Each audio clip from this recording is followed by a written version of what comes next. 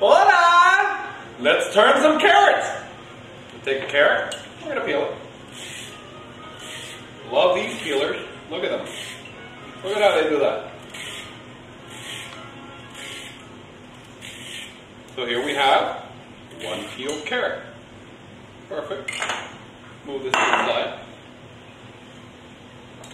Cut the ends off.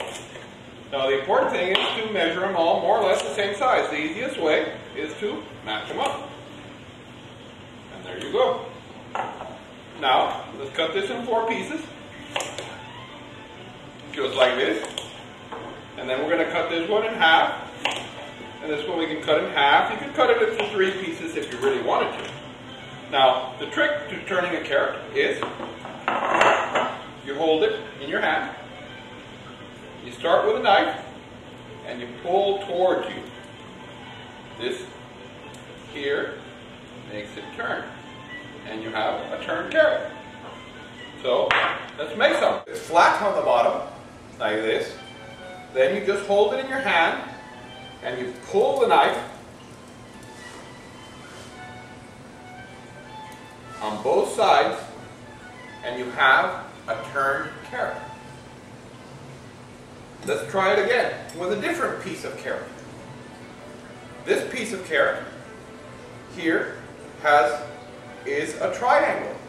So we're going to make the triangle flat. Now that it's flat, we're going to turn the carrot with a knife out underneath, and then you start. 1 turn, 2 turns, and you can do a turned carrot. Turn the carrot with a knife, and there you have a turned carrot.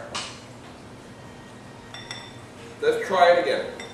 If the piece is flat, you just turn the carrot. Just like that. And you have the turned carrot. But if the piece is like a triangle, when you cut the carrot, you have to make it flat first. So we make it flat first, and then you turn the carrot.